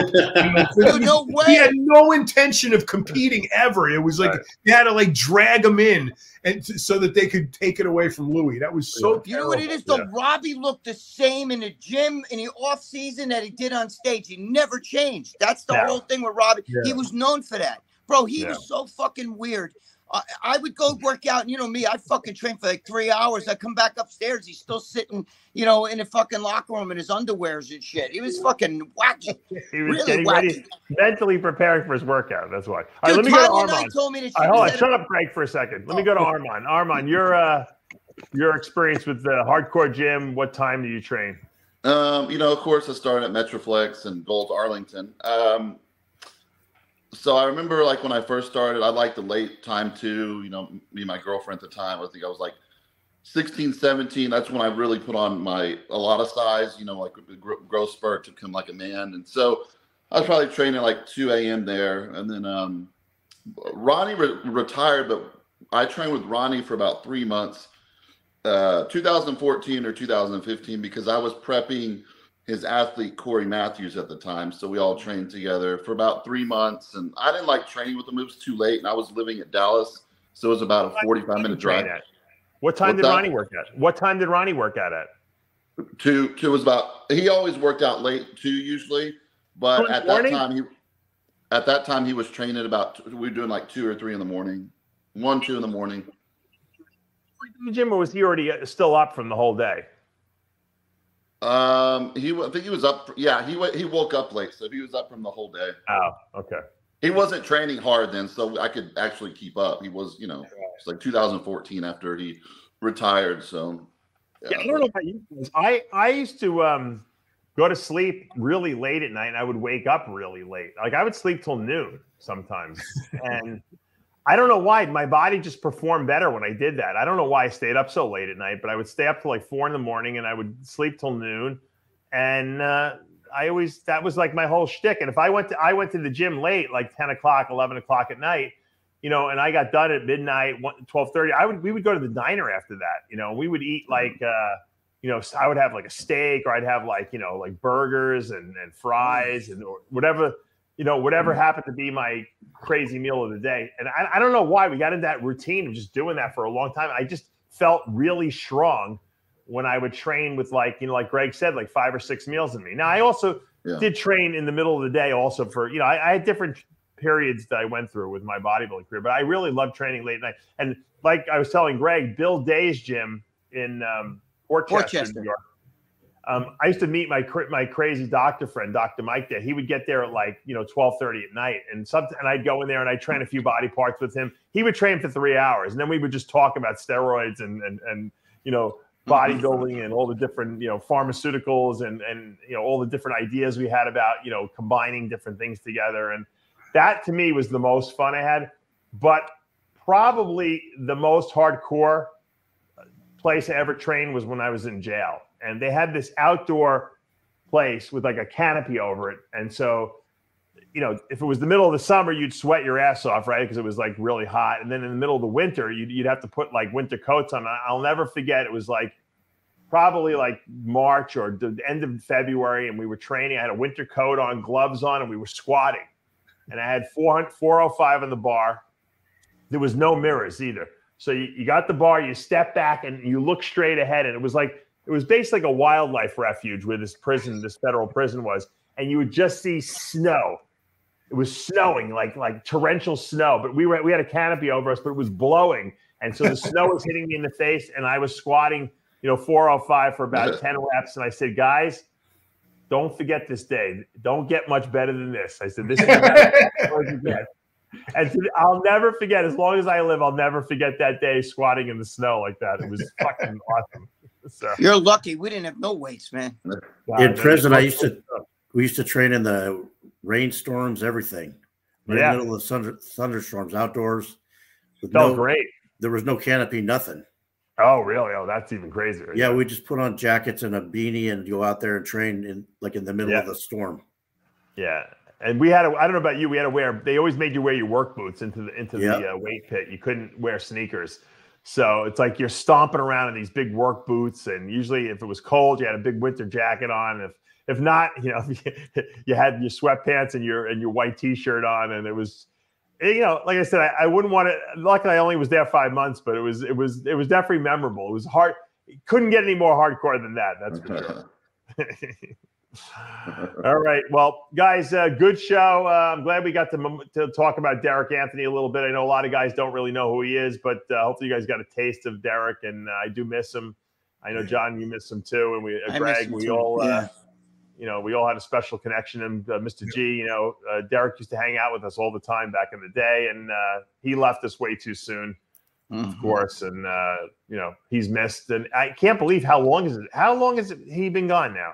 Guys. Oh God, it's like 10 years, more than 10 years. 10 years, or I think it's 10 years. Well, it was more because it was. Derek was the original Boston Lloyd, but an angry Boston Lloyd. Boston Lloyd was never like, you know, nonviolent. Nonviolent, Boston. Right. Rich Piani and the Rich Piani with the tattoos and everything. Yeah, if anything, Rich probably copied Derek because Derek had the tattoos way before. Yeah. Do we have any of the neck bulging rants on film that we? I have. You know what? I've shown before, and I'll pull it up if you want. You remember when you and him almost got into a fight on the show? Oh, I was gonna dive over to. John and Derek were like this close to, like, you know, killing each other basically on the TV show live. We were filming, you know?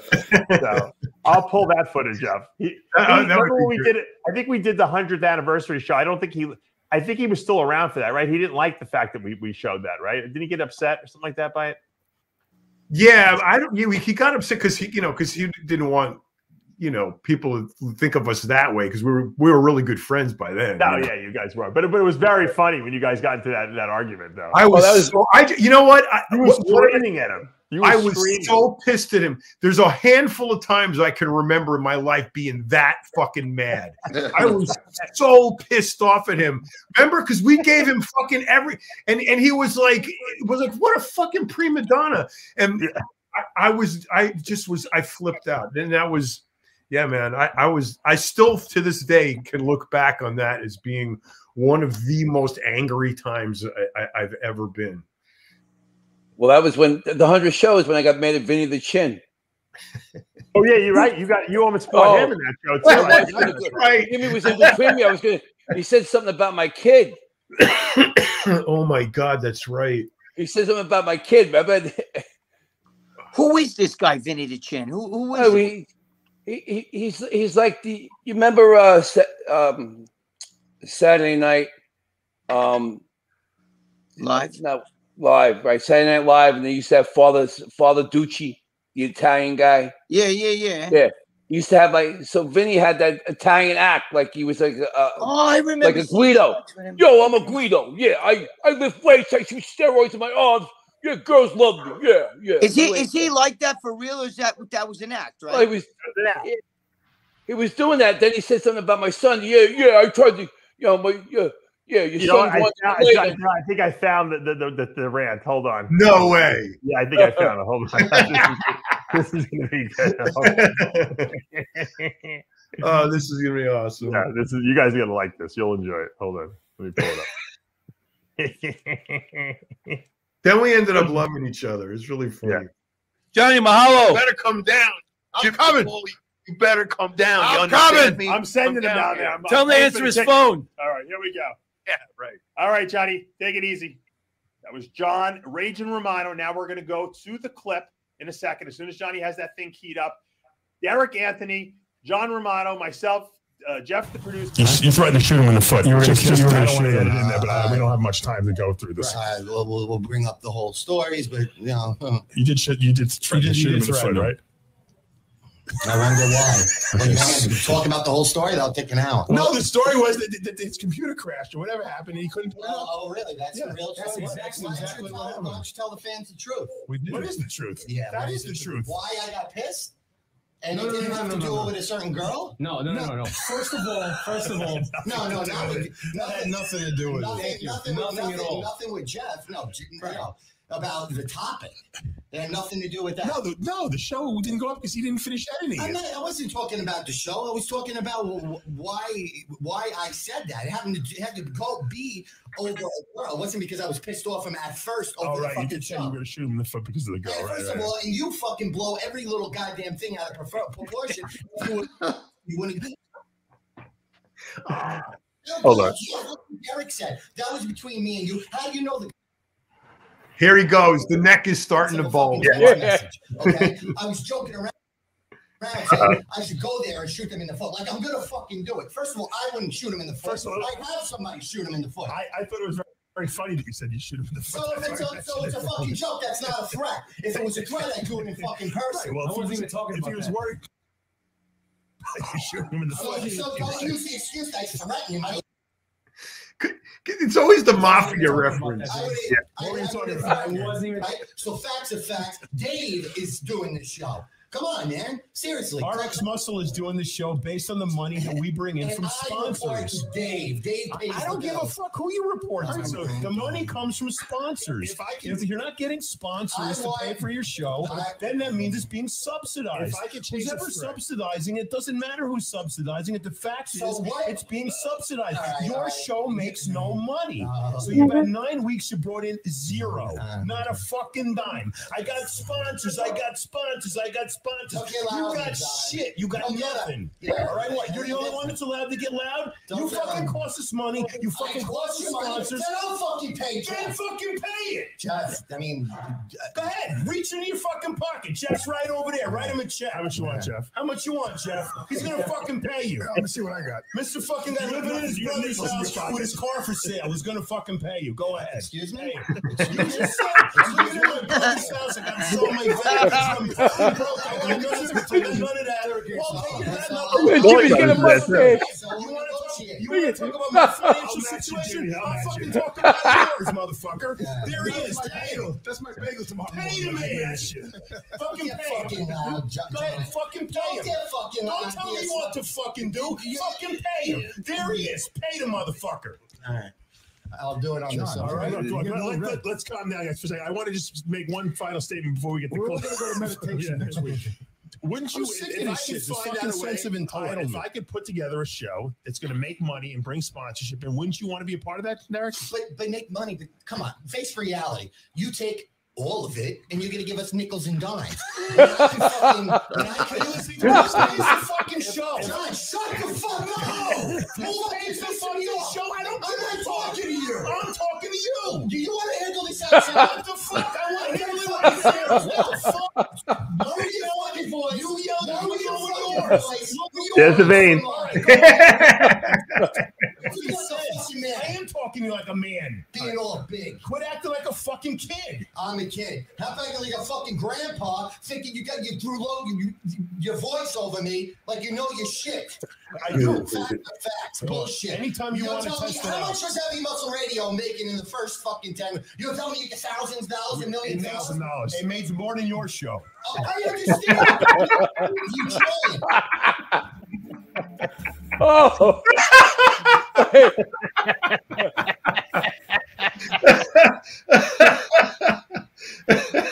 I can't tell John is actually mad there, though. It's like, oh, he was. It's hard to tell if he's actually mad or But not. that's typical Derek, though. Yeah, that was typical Derek. That was That's so typical typical. So typical. He was so hard to deal with. Yeah, but You know, he's like, And no, the funny wait, you left out the biggest part of this whole thing. Derek is impossible to deal with. Who does Dave team him up with? The second most impossible person to deal with. Jeff, you know, the so you got him, Jeff, the producer, and Derek Anthony together doing a radio show. That was like, what was that like? Baking soda and vinegar, and oh, watch this. Jimmy, he was Just working one out. of your fucking motivational fucking shit. I have a great Get a bike. Later in the show, I have a great Mr. G motivational. Well, let's watch the speech. clip, man. All right, the clip is the pizza eating contest. Let's go to it. Remember the pizza eating contest? Furious Pete. When he says go, guys, you're going to start. That's Furious Pete. No one even knew who Furious Pete was. Right. We were the first We person to invented. have it. We made Furious. Okay, everyone ready? Video, all right? Look at his shirt he's got on, Peter. Loosen your belt up. Vinny Bolton, who Guess beat, what? All right, so he's can expand out. Is that those jeans going to restrict you in any way, Pete? All right, he's got some room in there. All right, Paul, on your mark. Loud. Ready, set, go.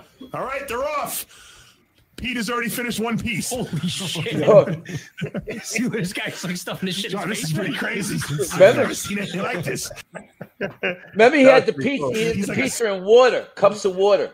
Yeah. He So he could ate just, like, so it was real he ate soft. did he eat like 2 pies and something like that? He ate 2 pies in like 45 minutes. The funniest thing we don't have on film is that after he eats 2 pies in whatever 20 minutes for whatever the record was that he did, we're all the show's over. We're all standing around talking. He's leaning up against the wall eating a piece of pizza. And I go, so hungry. Yeah. What are you fucking doing? He goes, yeah, I want to taste it this time. You know. Watch this. Hold on. This was another good clip. Hold on. While we got it open here. He always was known for his costumes. He loves the military regalia, Jimmy, right? Yeah, he's into that. Yeah. He likes the, back in the day, he told the stories about how they would find old in the forest. World War II bombs. And they would ignite them in forest fires, right? Well, he used to work like that. He dressed up at work as security. He used to pick up bombs, take them home. Exactly. So I invited him here tonight, obviously, to join us in this 100th anniversary celebration. Let's bring him in now. Let's see what he's wearing. Hey, Eugene. Oh, look, he's got his Russian military outfit on there. No, that's a highway police. Oh, is that what it is? Yeah. From Russia. Yeah. For me. Suspicious activity. I do. He looks way more suspicious. I think it's him. He looks way more suspicious over there. This is Russian police patrol. Hands up. Oh, no. Oh, please. Mr. Russian. No. He had an erection. Look, I love you. He had I an gave you erection. your name.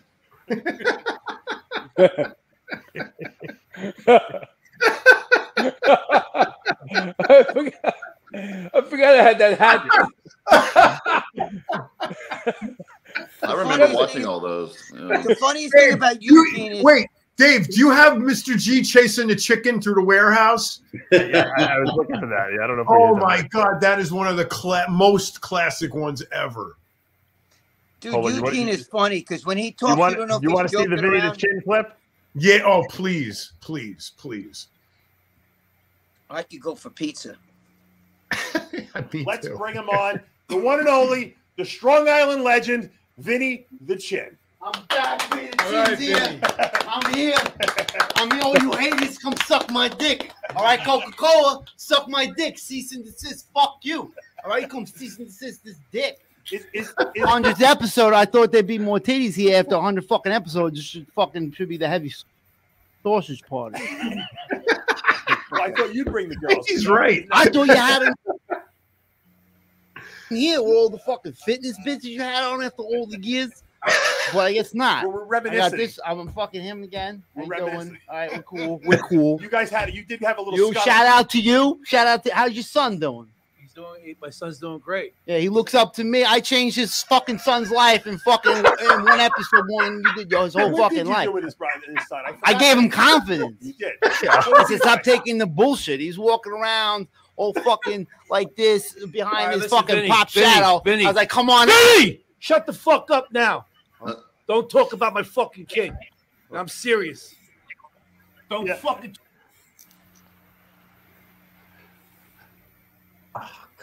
Oh, Mr. G. Even the camera got scared. Yeah. I'm dead serious. There's no bullshit. Back it up Sounds for a serious. second. Hold on. Yeah, let me Kids. see. Yeah, let it load Fucking for a son. second. Yeah, because that's a buffer. You don't have Yeah, kids. yeah, back you it don't know up. what it's about when you talk about someone's I don't kid. know if I Well, have don't them or talk not. about my They kid. might have them. Do your fucking act. Don't talk about my fucking kid. All right, let's. I'm calm serious, down Dave. here. I ain't fucking joking All right, calm about. down, Mr. I'm dead serious. Mr. G. Don't talk about my fucking kid. I just want to say. No, I you're not mean, saying Mr. shit. You did nothing for my kid, so shut the fuck up. Talk about you, fucking Vinny, you fucking guinea shit. Talk about it, but don't talk about my fucking kid. What else? I We thought we had to say about Jimmy the Bug. also have in common is that I got Superman on too. On another note, man, still bitches see this on the way I come. I show him I got fucking Superman. I ain't scared of kryptonite. I ain't scared of warts. I ain't scared of fucking hairy beeves. You got Superman. I got Superman. All right, we're cool. But boy, no, wait, hold the fuck up. You still owe me fucking money when I worked at your smoothie shop. I fucking worked at his fucking smoothie shop. I put in work there for a day. This motherfucker didn't pay me. You know what I'm saying? One day he didn't fucking pay me. How come you only left I'm one fucking day? fired up now. I got me. I remember. I need that money now. I'm in my fucking grandma's basement waiting for that bitch to croak. Counting fucking What do you spend your money on, Vinny? going out, coke, drugs. It's What winter. season is this now? This This is is off season. Obviously, it's off season. I got the shirt on. I'm trying to cover up right here. It's fucking off season right now. now, yeah. You know So what I'm saying? it's off season, but so what do you do in the off season as Vinny the Chin? Do you still go out? and I party? I call all the new bitches I met over the summertime, and I fucking run them through the fucking mill, recycle. I got you. You know what I'm saying? Now, Vinny, you saw you a little earlier in one of the skits where you were answering questions, and you showed us Absolutely. how to pick up Nicole Ball. You literally picked her up. By the way, speak about Nicole Ball. Shout out, honey. All right, there's a little backstory you guys don't know. I'll be revealing on True Chin Stories on my YouTube channel. What is your Tune in. YouTube channel? Vinny the Chin, motherfucker. Look, George almost killed him. That's why I walked off. I was going to. I know you almost beat him up. George, Whatever happened to him? And your wife was complaining at the time. Where is that guy? I don't know what happened to him. Mr. G was I was jacked. getting mad watching that. I don't like that fucking guy. I don't know why. No, because he It's stepped all over actor, the line. Greg. You don't talk He's about like it the to most someone's mellow kid. guy in person. I know, but I don't like that. You don't rank your boys down. No fucking mob guy would come in and go, "You motherfucker, you cocksucker, your kid, you're this." He's no not. guy would do that. He's like a Jersey Shore guy. That's I his get the shtick, but I know guys like that. I felt the same way George did. I don't like it if you don't never talk about family ever. Yeah. And you don't talk about your boys either. You never put your boys down. Like, look at you, you cocksucker. You too, you motherfucker. You don't do that. Never, ever, ever. He did a movie. He made a movie. That's when it came to my school. He did a movie mocking people. Yeah, well, he's lucky you didn't knock him the fuck out. I wouldn't like that. I thought that was coming. I was. Yeah, it's close. I thought Jimmy I was can gonna see have to- Jimmy George was was gonna have pissed. to jump in there. Yeah. Did you see my face? I think Jimmy? George realized that he was fucking crazy and that that's why he walked off. Yeah. George looked at him like he looked at that midget. Remember when George drew the midget? He was ready to kill him. Georgie didn't throw the midget; he hurled him. I know. last Then I clip. cauliflowered his ears. When he Last said- clip. I was like this. He goes, I'm supposed to win. Like, fuck you, you're winning. I'm the fucking main attraction. Hold on, last clip, guys, and then we'll wrap it up. That's a fucking every week event. So we Jimmy decided wrestled to do the a female skit. We bodybuilders, played a you few remember? skits to me. We did a skit at one of the beginning of the shows where you had to wrestle 2 female bodybuilders. I remember. I don't think it even needs a setup. Let's play it. Oh, I can't do that. Well, mute. Yeah. I might have played music the whole It's time. playing the whole time. I'll be the guy. What's this? I am bold. I'm never going to hear the end of this. All right, look. The next match, you're going up against both of them. If you beat them, everyone's going to think the last 2 matches was a fluke. Well, you're my manager. How about give me a little freaking pep talk here? Let me think. Or match number 3. This. You have to hear this. This delay is killing me. And your best of all time. My fucking. Hold on. I got it. I'm going to play it without the music so that we don't get into trouble. He looks like Animal of Steel. Melissa Coach, may she rest in peace. Oh my God. Oh, I wow. forgot. And that's my friend Michelle. How old were you all there? This was about 10 years ago, right? Yeah. At least, yeah. Maybe more. It was great when we were all in the same studio When together. did Melissa die? I mean, Remember what's his name? The referee? Who's that? Melissa Detweiler? No, that's Melissa Coates. Oh, Melissa when did Coates. I can't see anything. I can't see shit. Take your glasses off. No, I'm blind. I got music. Hold on. Melissa Coates just died like 2 years ago. Yeah. Oh, was it 2 years ago? Yeah, about 2 years ago. well, which one? The one on the Maybe left or right? 3. Yeah. The one with the real blonde hair. Diego. Yeah, Diego, yeah. There's another kid we made. Yeah. Look at his head bleeding. Anyway. All right. Diego was a whole other string of stories that went along with my Diego. God, yeah. He would bring the food. We used to let him come because he just showed up one day, and we just and we said, "All right, if you're going to show up, for the show, you got to bring something. You're an intern, that means." So we plus he was living in a really deep ethnic neighborhood, and the food was amazing there. So I always wanted to bring, he the was bringing latest Colombian food, right? Colombian food, yeah. And he did in the beginning. He was feeding us, and we let him on the show. And all of a sudden, we prepped him for you prepped him for his show. Yes. Remember? And then he started getting like he wouldn't bring food anymore, and we're like, Diego, what the fuck? And then he brought like one tin one time. Like, what the fuck is that? An hors d'oeuvre? And then he got pissed off that we expected him to bring food. He was a fucking nobody from the street. We let him in the fucking door. Like, I don't know, what does this guy need a meal? And the next thing you know, we have Diego. Like, we're famous for this. You remember that? Remember that couple that met on the show? Remember they came to the show? Yeah, they got married. They were Jewish, and remember there was the one kid we had on the show, and then the girls saw the guy on the show, and then they wound up getting married, and they came back to the show and said, "Oh, I saw him on the show." And they're both we were religious, really hit Orthodox Jews or something like that. You remember that? Yeah, I do. Morty the Jew. Remember Morty the Jew? That was his name. Yeah. And then with that other couple we got together too on the forum. Dawn Allison. Dawn Allison, right? Yeah. They got married at the Olympia, right? In Vegas, and it was the first time they met in person. Yep. They're still married, by the way. To this day. They're still married. That was at least almost 20 years ago, right? Yeah, that was great. Yep. That was great. Remember, we got Eugene married. Remember, we had a wedding at yeah. And Barbie with the girl with no arms. We got her married too. They're not together. Eugene, by the way, the fans, it's the guy that came on the Russian guy on the 100. You're talking about Eugene Mission. Yeah, Right. Eugene. Right. That's my boy. He's a good guy. Are they I still haven't married? talked to Eugene in a very long time. I wonder how he's doing. Are they still married, the two of them? No, they're not. They're not. What about Barbie with the no arms? I don't know if she's still married. She's around though. Because we did her wedding too. Oh, that's right. We did do her wedding. Wait, that's the girl with no arms. That was a Jimmy the Bull, in fact, it had promised the mother that he was going to be polite during the speech he was going to give. I forgot. Who did I send there? I sent Jimmy and who else? Jimmy. Jimmy went with who else though? We sent two. Jeff, the producer. Oh right, I sent the two of them. It was a disaster. Don't you remember? It was an absolute fucking disaster. They don't. Jeff doesn't travel well. Remember? And you put those two in there. Dave, there's material there. We got to dig this shit up.